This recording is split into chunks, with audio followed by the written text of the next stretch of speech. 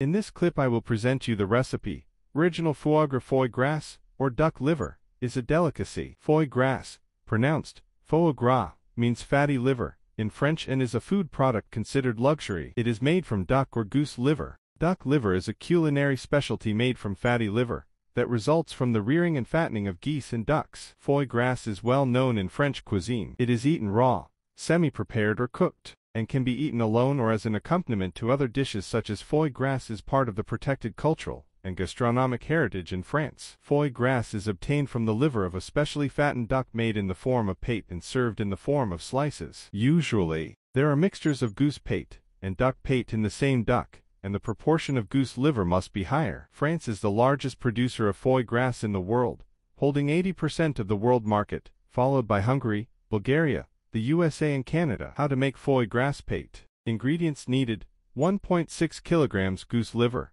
a spoonful of sea salt, 1/2 teaspoon ground black pepper, 1/4 teaspoon nutmeg, freshly grated, a spoonful of cognac, cranberries, red wine, milk, onion jam, toasted bread. Method of preparation: dissolve the sea salt in the milk. Then add the liver, cover with milk and leave for 1-2 hours in the refrigerator. After 2 hours, remove the liver from the milk and leave it for 15 minutes at room temperature. Big appetite!